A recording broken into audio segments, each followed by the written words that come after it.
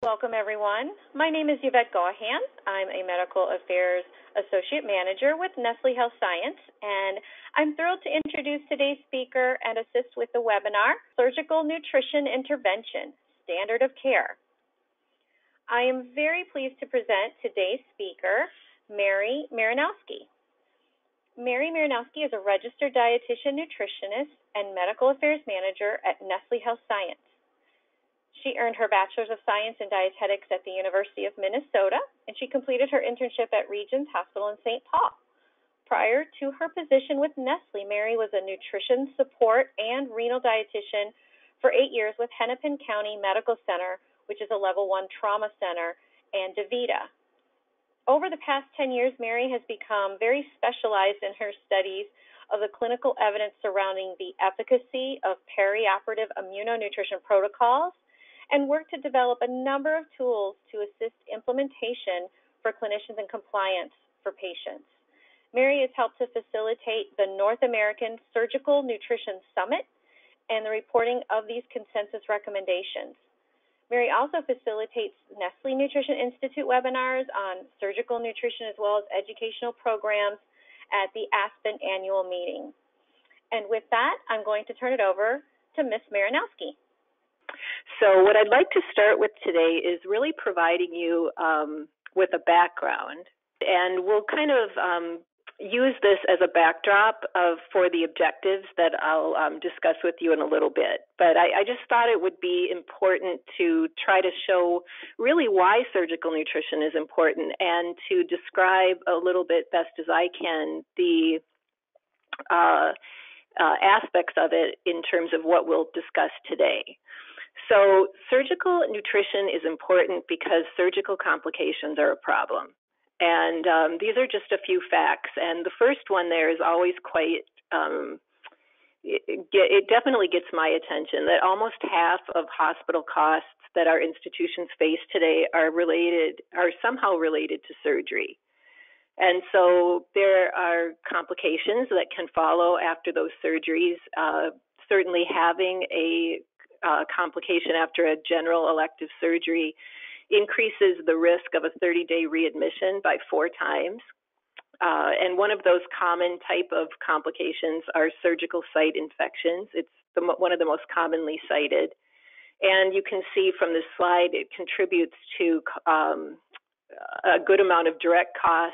And you can think about it in billions, but it may be more meaningful to kind of think of what an average surgical site infection costs the hospital, and that's in the neighborhood of $21,000. And so in response to surgical complications, the Centers of Medicare and Medicaid have come up with some initiatives that I'm going to, again, just kind of give you as background to really encourage the improvement in quality measures around surgical outcomes. And so these CMS initiatives are based on what is termed the triple aim. And so it's this foundational concept to provide better care, achieve better health, and to do so with lower costs through quality improvement. And there are 3 programs I'll touch on here that are reflective of, or really are in place to try to achieve that aim. The first one is the HAC present on admission indicator, so health acquired condition or hospital acquired condition. And this is the situation, and these measures have been in place for a while, so you may be familiar with them. But an example of this would be that if a patient comes into the hospital without a pressure injury, develops a pressure injury while they're in the hospital, that additional cost attributed to the pressure injury is something that Medicare would not reimburse since it happened in the hospital. Another program is the Hospital Readmissions Reduction Program, and this is looking particularly at certain diagnoses like coronary artery bypass graft and hip replacement. And if a hospital has more readmissions within 30 days of discharge than the other hospitals that they're compared against, that too can affect reimbursement. And then third, is called the HAC reduction program, hospital-acquired condition reduction program. And so this one I've dedicated a whole slide to, because I think that from the standpoint of surgical nutrition, these are things that we really can make a difference with.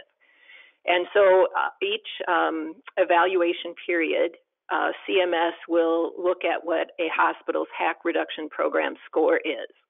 And here you can see how that score is weighted. 25% of it correlates with patient safety indicator measures, their PSI 90 measures. And the one that stands out to me of the 15 that are there that has a lot of relevance, I think, to nutrition is the wound dehiscence rate. And then, but 75% of the score relates to these various types of infections. So central line infections, catheter-associated UTIs, SSIs targeted specifically to certain surgeries that CMS has identified as areas for improvement, such as colonic and abdominal hysterectomies, and then MRSA infections, and of course Clostridium difficile infections. And so a hospital will have, a HAC reduction program score, and then they're compared and graduated, I think is the word I want to use. So basically the CMS looks at how hospitals are performing and what their scores are according to quartiles. And if your score ends up in that bottom quartile, that fourth quartile, then there's an additional penalty to CMS reimbursement. And so all the hospitals are striving to reduce these kinds of things to definitely stay out of the fourth quartile and be in that upper, as high up in the other three quartiles as possible. So we want to affect those kind of measures. And if we mean to do it with surgical nutrition, it's helpful to look at it on a timeline basis, because there's a lot of different ways you can intervene with nutrition, and a lot of it really depends on where you get access to the patient along the green arrow.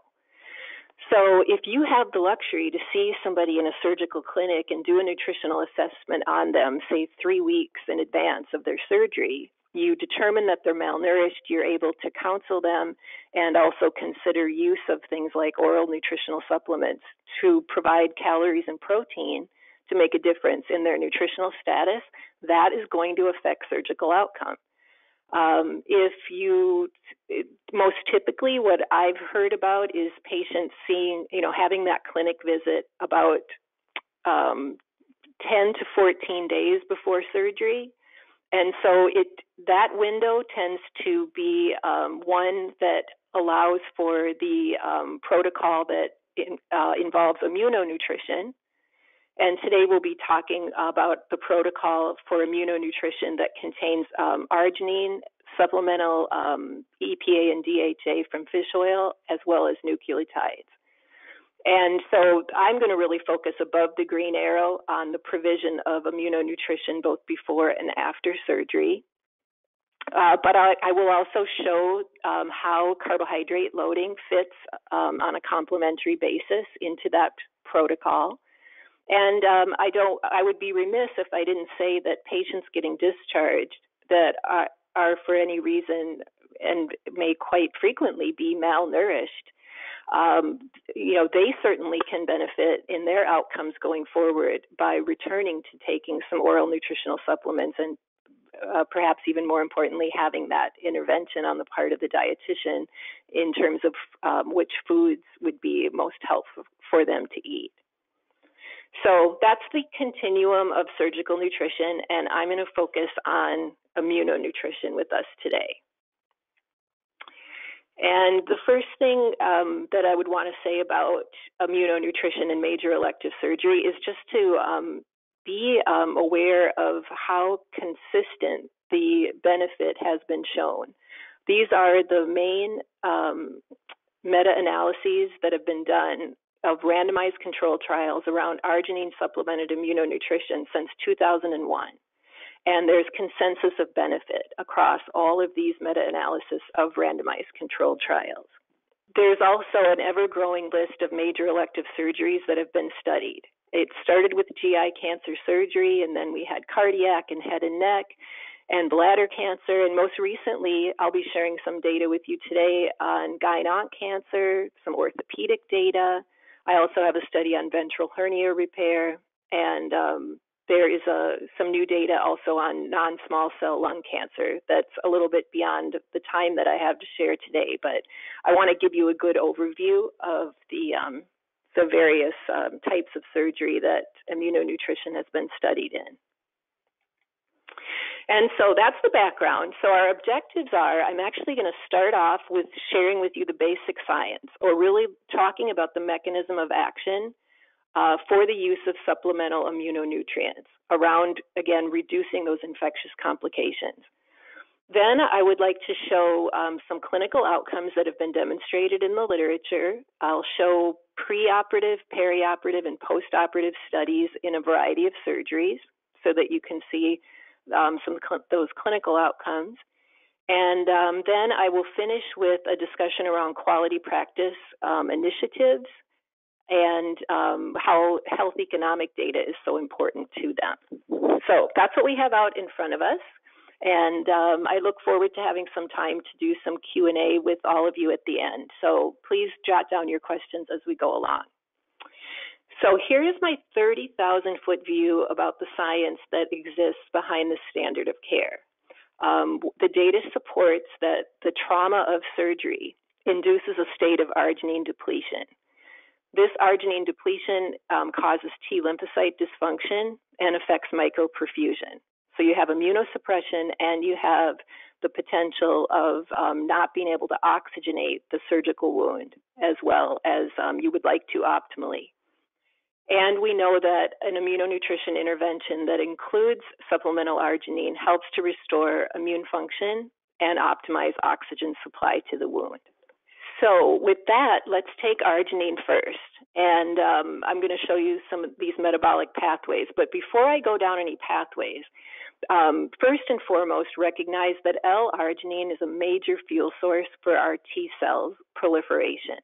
So if you don't have a good supply of L-arginine or the body gets low on L-arginine, T cell proliferation will be affected. And right there, immune function then is affected.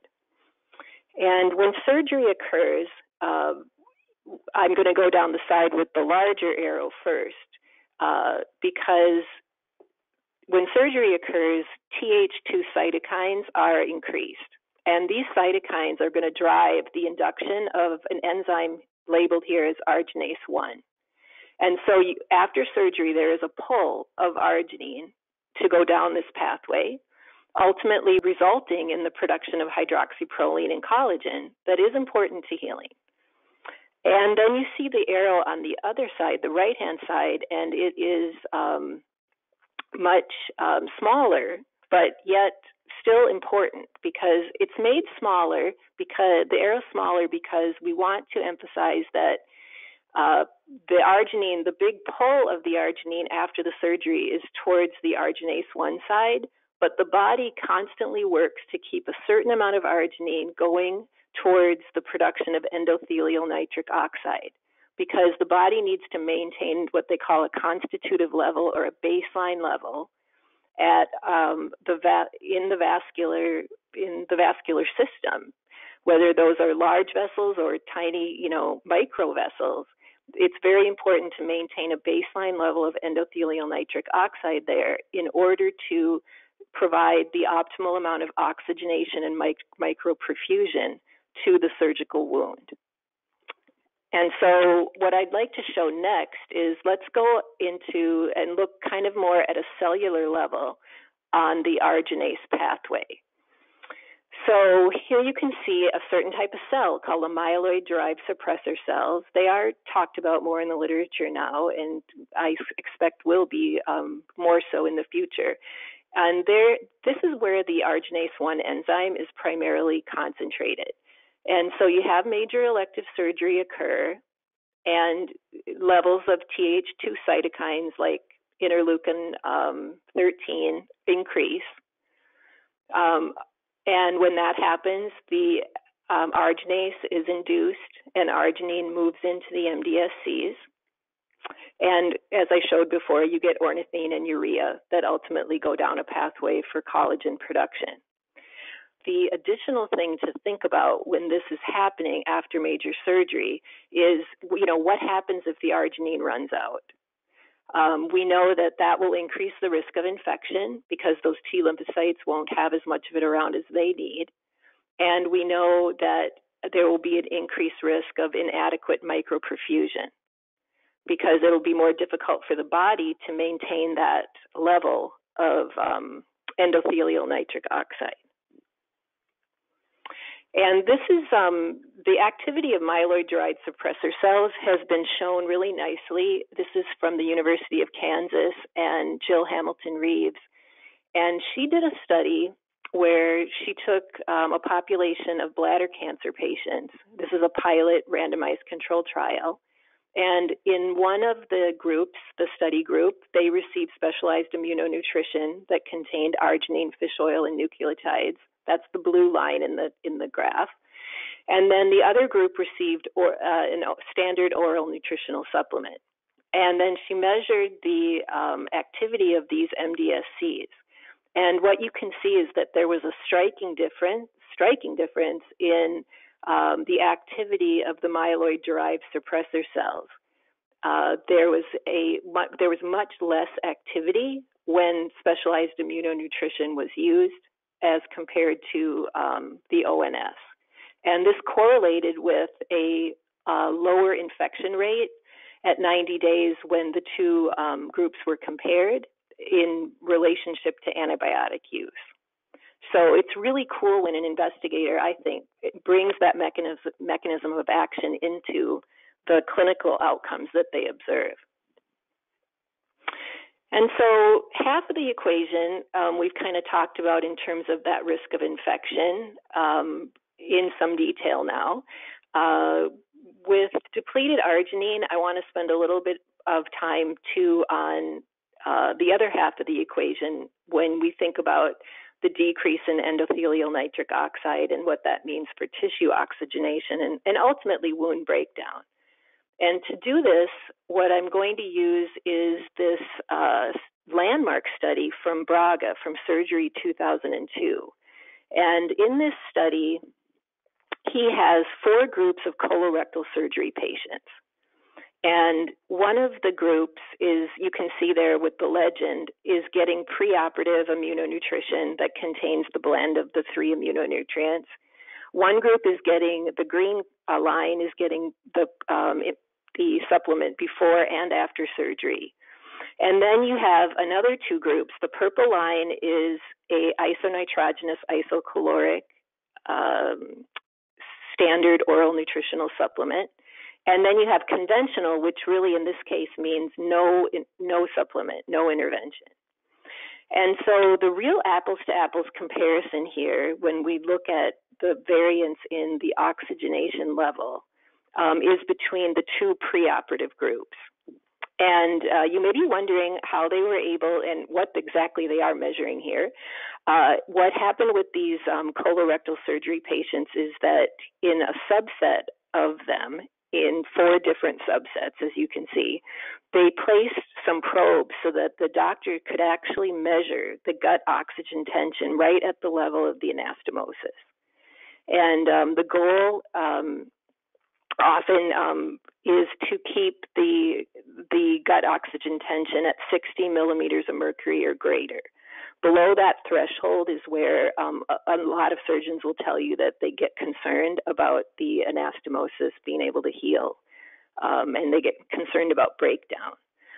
And so you can see now, if you compare the blue line with the purple line, that even at the very start of surgery, because of the patients having preoperative immunonutrition, they're registering higher gut oxygen tension, and they are able to maintain that at most times above that 60 millimeters of mercury line in comparison to the preoperative ONS. The preoperative ONS, in contrast, is very similar in the line that, that's charted here as doing nothing when it comes to oxygenation of the anastomosis.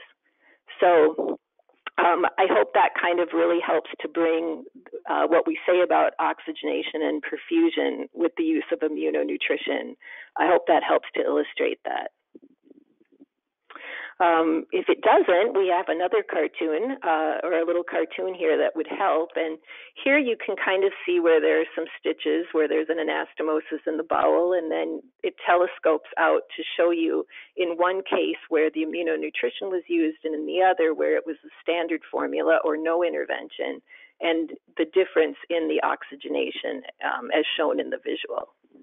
But alas, arginine is not the whole story, and it's important to talk about the other immunonutrients as well. With N3 fatty acids, I'm sure you're familiar with EPA and DHA and how they've been studied to help minimize the inflammatory response by decreasing the production not only of inflammatory mediators, but other items or other chemical entities that we have since been discovered and written about, like resolvins, protectins, and mucins. We also know that these fatty acids help to increase the immune response by enhancing lymphocyte function.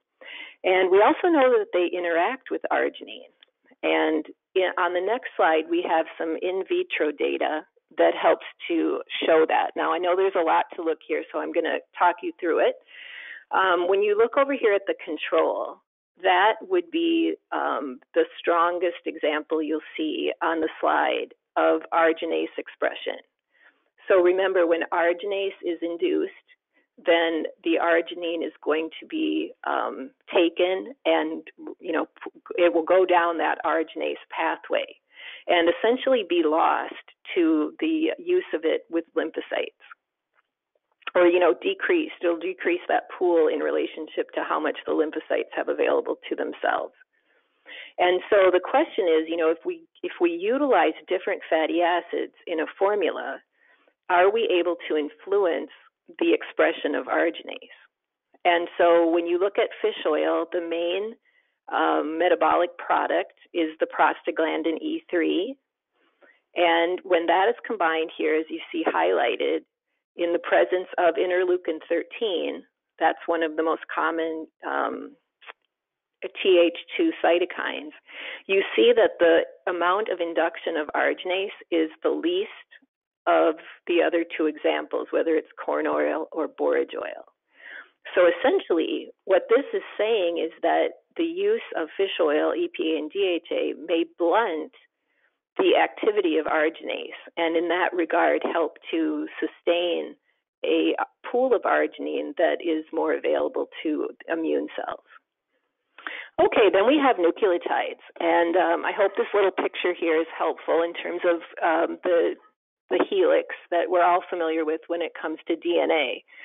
But think, if you would, if this helix was unwrapped or flattened out, you'd have a ladder, right? And these little rungs of the ladder, those would be your nucleotides. And so those are the purine and pyrimidine bases that we on the whole just call nucleotides.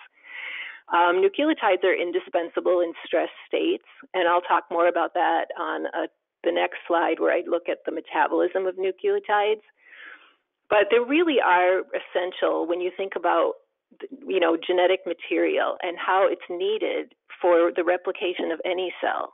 And that becomes particularly important in the patient under stress, where you have immune cells that are trying to rapidly replicate.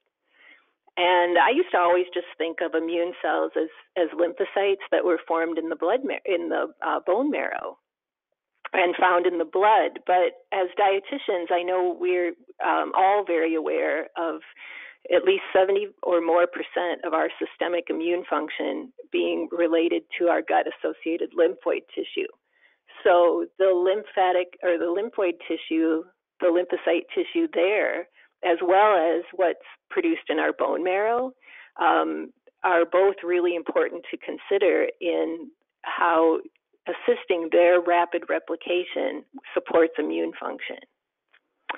And then, I put this preview in here because I'm going to come to this data in a little bit, but it's really more of a teaser than anything else. But I will show you the data that supports that a combination of arginine, fish oil, and nucleotides, all three were required to show a statistically significant benefit in major elective surgery. But before we get to that, let's look a little bit more here at nucleotide metabolism. And there's a lot on this slide. I mean, I think it quite honestly is very interesting to think about how the structure includes a sugar and various numbers of phosphate groups, and that influences how it's named. But the real takeaway from this slide is thinking about how the body is going to use one of two methods to metabolize nucleotides. And so in the stressed state, the body prefers the salvage pathway. And the salvage pathway means that the body is relying on these bases to be available in their intact form. And so cytosine, uracil, guanine, adenine, these are all bases that are purine or pyrimidine bases that when they're attached to the rest of the chain, create 4 different kinds of nucleotides. And if the body that's under stress does not have a good, a supply of these, then, that supply really becomes the rate limiting factor in the salvage pathway. And then essentially what you're telling to the body is that, well, you have to make them from scratch. And that's the de novo synthesis pathway, which is no problem for, any healthy ambulatory person to do. But when you think about a person that's under stress and has had a major surgery and all the different needs that their body is trying to prioritize, this is one where it's very simple to add RNA in the form of yeast extract and make sure that that rate limiting factor to the salvage pathway is supplied with the nucleotides that are so essential to the replication of immune cells. So I hope that's helpful and gives you a little bit more information on that. And it leads me into the Drover study. So now we're kind of entering the part of the presentation where I'm going to share evidence with you. The Drover meta-analysis is a meta-analysis of more than 30 randomized controlled trials, and it's still the largest meta-analysis done on a variety of major elective surgeries, so almost 3,500 patients. And of the studies that it includes, 28 of those studies did look at infectious complications, and we see a 41% reduction when arginine supplemented diets were used in comparison to most typically ONS. They also looked at length of stay and found that 2 to 3 day reduction in length of stay. And where the Drover data really starts to get exciting is in the sub-analyses. And the one that I'm going to concentrate on here with the yellow highlight is Drover took 21 studies that all utilized a formula that contained these 3 immunonutrients.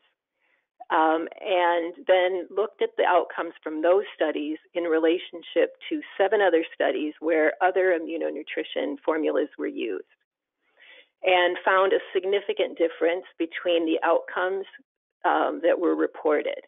And so the PETA plot, the plots on here, the data points, if you will, they all are in relationship to a relative risk ratio.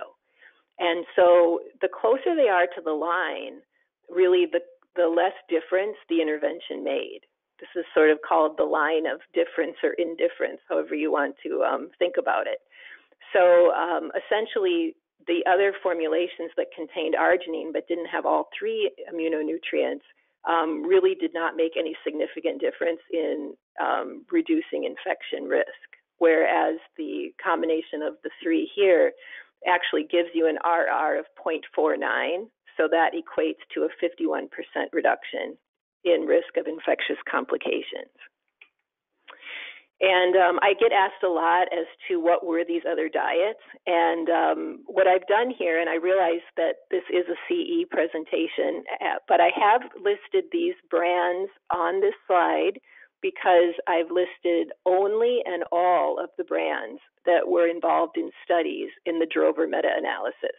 So I've covered, everything that can be covered. And I think that it's helpful to be able to show you that and also show you the differences in the formulas.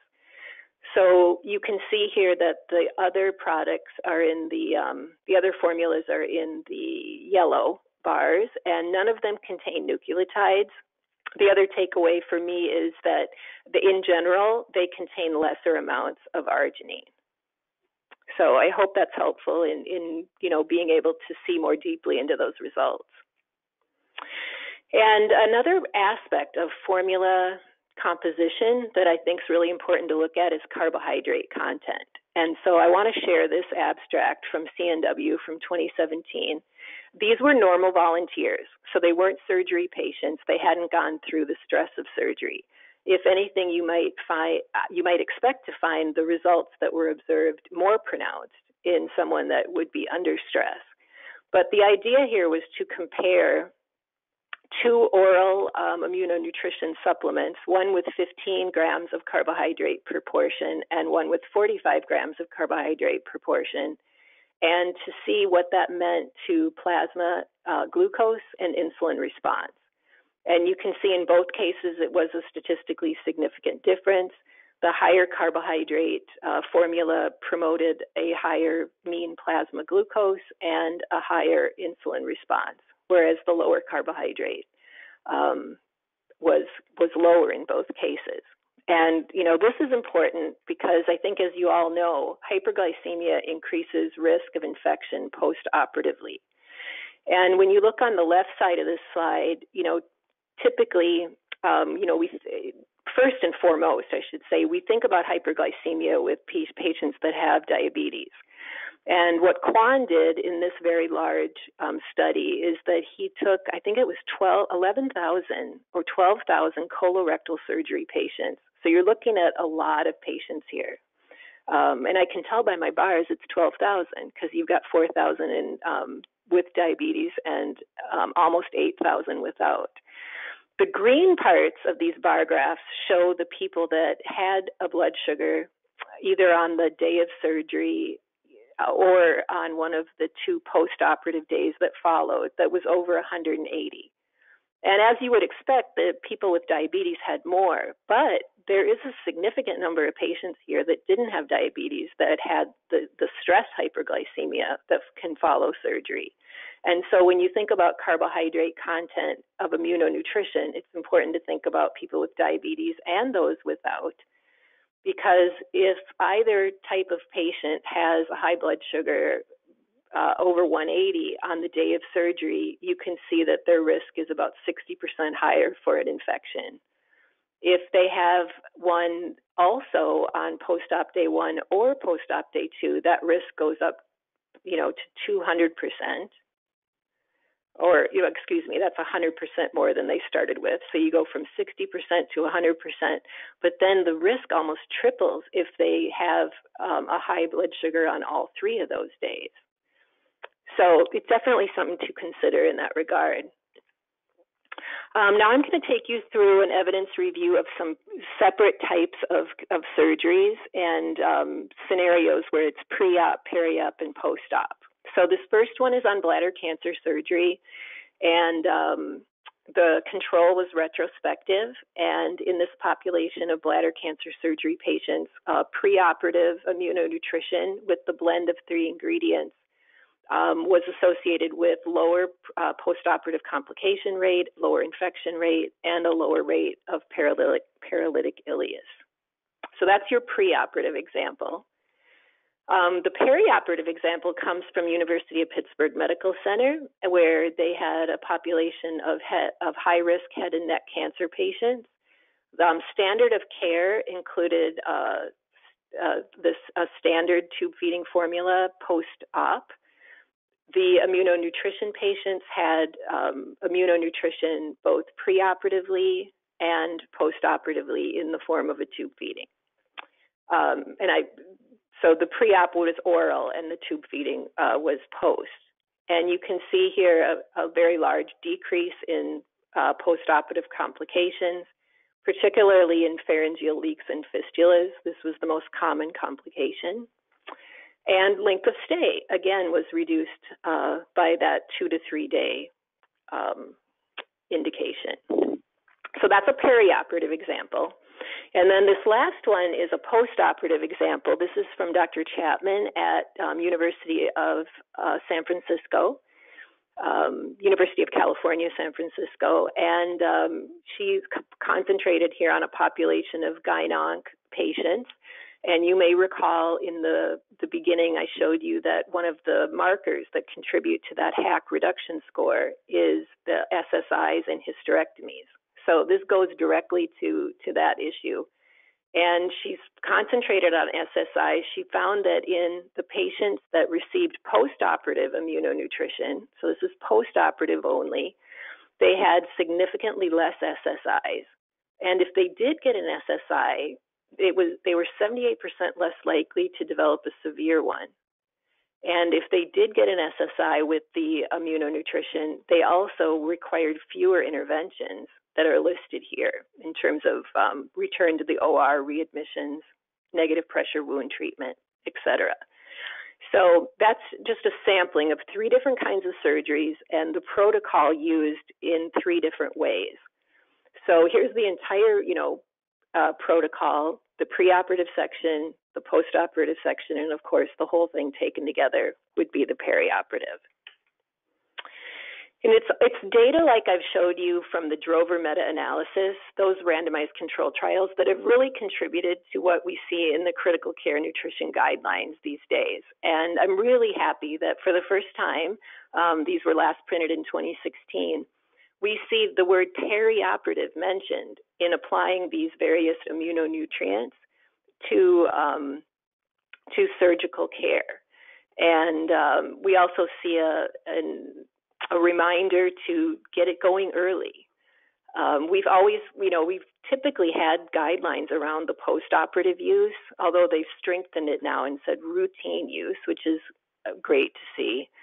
And then thirdly, I just think it's wonderful that as dietitians, we all finally have a guideline we can point to about why patients don't need to be maintained on clear liquids for, ad nauseum after surgery, because the sooner that we can get them eating solids that they can tolerate, we know the better the outcome will be. So we'll take a moment here just to summarize quickly. What I've shown is that immunonutrients appear to synergize in alleviating arginine depletion. We know that outcomes such as complication rates, length of stay, and readmission have all shown improvement by using proven surgical immunonutrition. And I will be showing you more about the financial upside. So it's really an exciting time to have so much at our fingertips to show the value of it. And this is a slide where I just really want to encourage all of you in the use of this intervention, because you have the opportunity, most importantly, to get better outcomes for your patients, but for yourselves, for your institutions, and ultimately our healthcare system. What you're able to do with immunonutrition is really exactly what the country needs when it comes to interventions that save money and improve outcomes. And that combination isn't so frequent to be found in interventions. And this is an area where it is, and it's possible, and I'm trying to make as much noise, certainly as I can, with surgeons, with administrators, and with payers, so that gets recognized. One of the best ways to do it is to, implement a protocol. But it is the challenge, because we have this great evidence base, yet, and awareness is growing, but there's still a lag in implementing this intervention. And so I would encourage you all to really seize this opportunity for your patients and for yourselves in regards to recognition. And a great way to do this is to implement the protocol in the form of a quality practice improvement. And so I'm going to show you a few examples of how that's been done, inspirational examples, I hope. And the first one is Strong for Surgery. So this started as a public health campaign in Washington State, initially on colorectal surgery, but it's advanced to many other types of surgery. And it continues to be a quality improvement initiative or tool, I would say, that many hospitals in Washington State and in Oregon continue to employ. The program garnered so much attention that it's been adopted by the American College of Surgeons, and the website you see on your slide is their website, where you can go and get access to these pre-surgical checklists. That's what this program is really about, is a nutrition checklist that utilizes evidence-based immunonutrition, a smoking cessation checklist, a medication checklist, and a blood sugar control checklist. And the data from Strong for Surgery that was published by Thornblade shows a 23% lower risk of prolonged length of stay when the nutrition checklist was used with immunonutrition. And so this shows you the checklist. It's kind of divided here into three parts. You have your malnutrition screen. You also have an albumin check that they're doing to assess surgical risk, not nutritional status. These two parts of the checklist are really there so that the surgeon can decide if the patient's healthy enough to have surgery.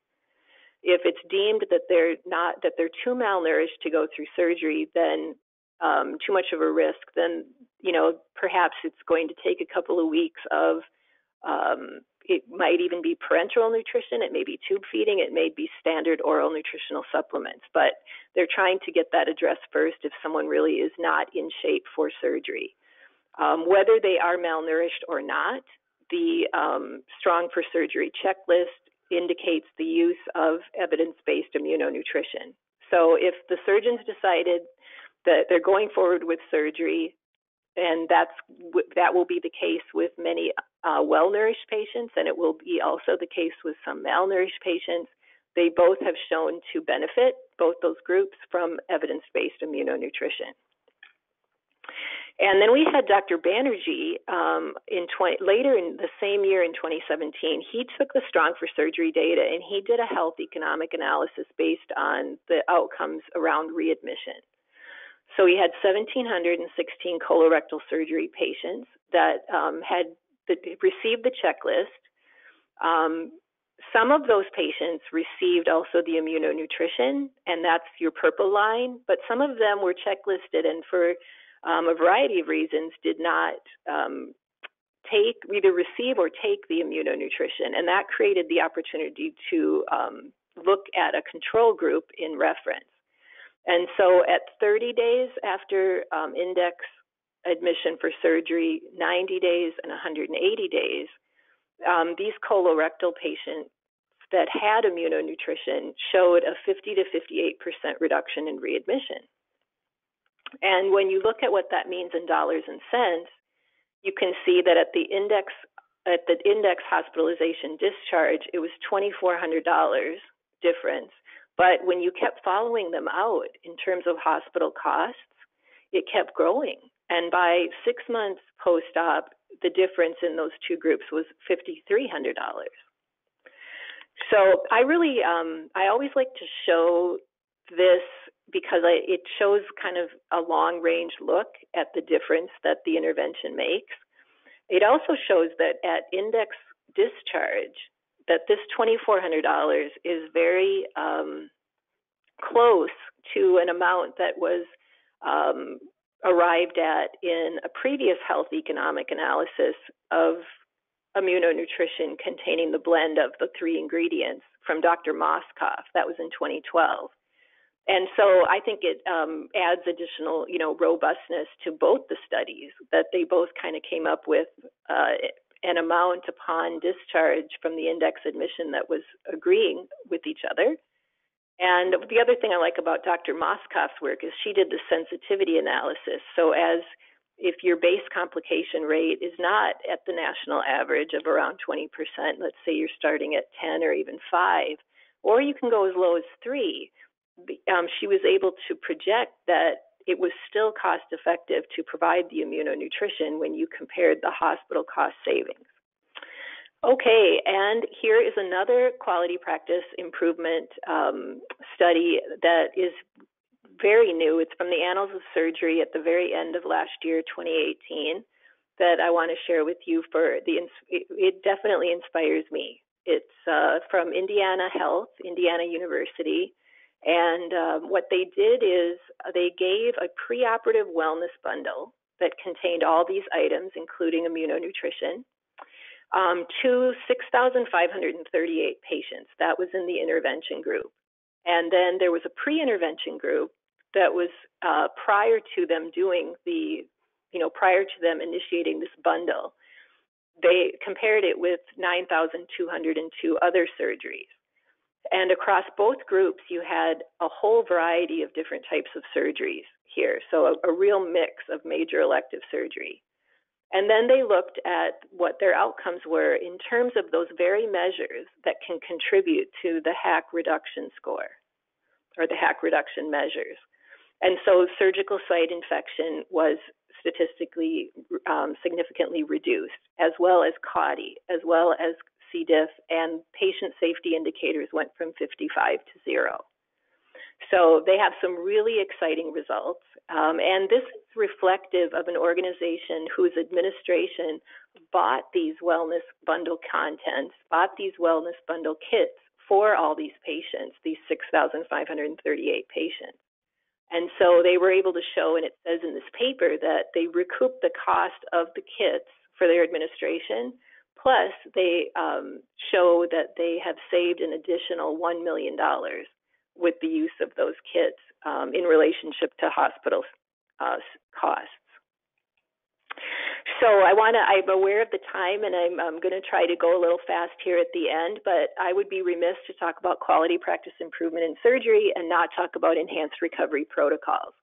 And so this is a concept that I think many are familiar with. It reflects a whole bundle of protocols and a process that was first developed in Europe. And you can see that there are probably 15 to 20 different protocols here. And some are preoperative, some are intraoperative, and some are postoperative. And when the Europeans first developed this concept, the two things that they pointed out in regards to nutrition were early oral nutrition, and then also the part about carbohydrate loading.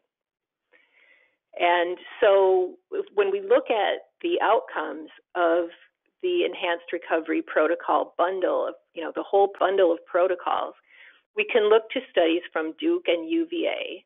And when all the protocols together have good compliance, they are showing the reduction in complications and the reduction in length of stay that are very comparable to an immunonutrition protocol alone. And the bundle of protocols has been required to achieve significant improvements in clinical outcomes. And in regards to carbohydrate loading, I think it's interesting that if you separate the intervention out and try to measure the incremental benefit that it brings, the Cochrane review and some other meta-analyses, AMER was the most recent one in 2016, they did not find any difference in length of stay when the carb load was compared with studies that utilized water or placebo. However, it's been shown very clearly that patient satisfaction is definitely improved by the patient having something that they're able to drink close to surgery when they're not able, of course, to eat. And so that's no small thing to take into consideration either. But it is, I think, interesting to notice that the clinical benefit associated with that intervention alone is not very large. Then we have our American Society of Enhanced Recovery that came on the scene about 5 years ago, and they have published an implementation guide that includes these three aspects.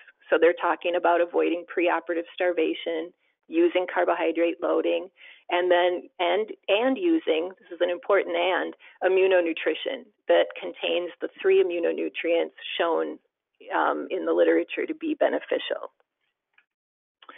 This is how carb loading and immunonutrition can very nicely live together. The immunonutrition would start about 6 days before the surgery.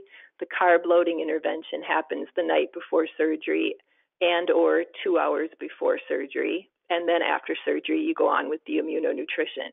So the use of these two different nutrition interventions should never be seen as competitive because they're very complementary to each other.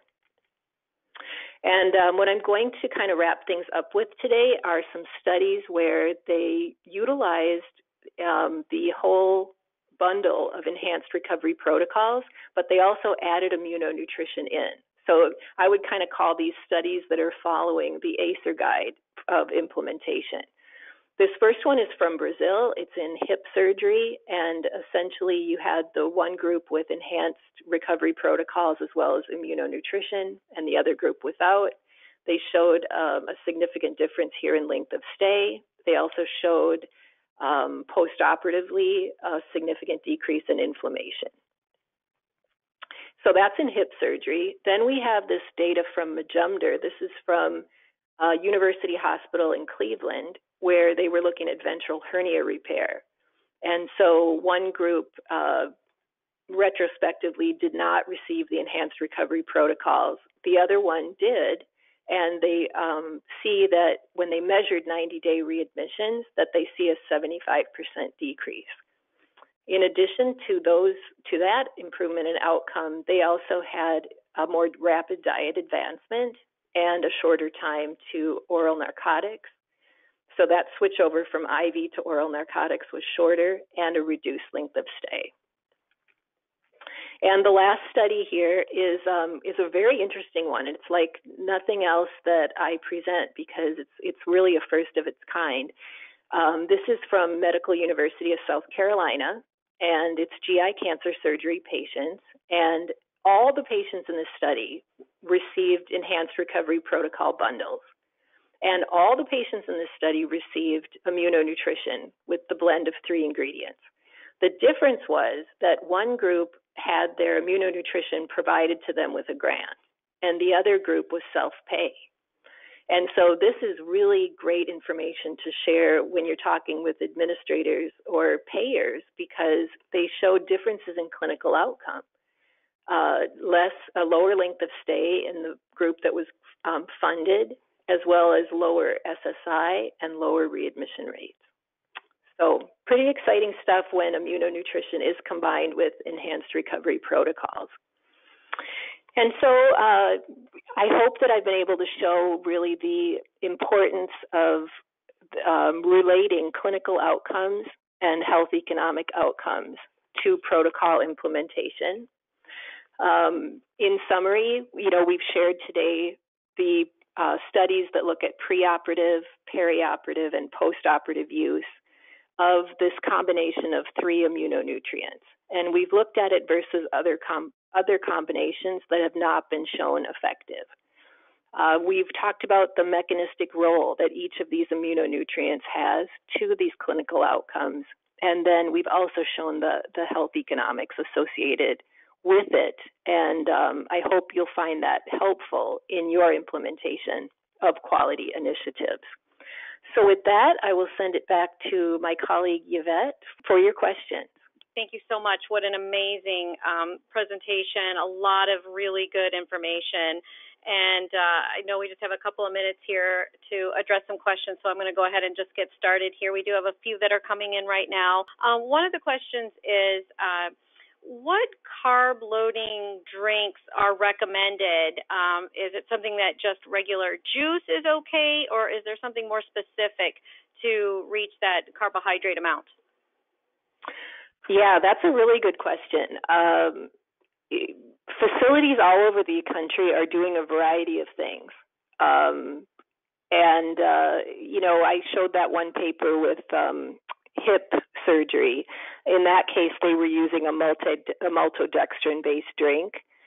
But I do know of other facilities, like I mentioned, the work that UVA and also Duke has published.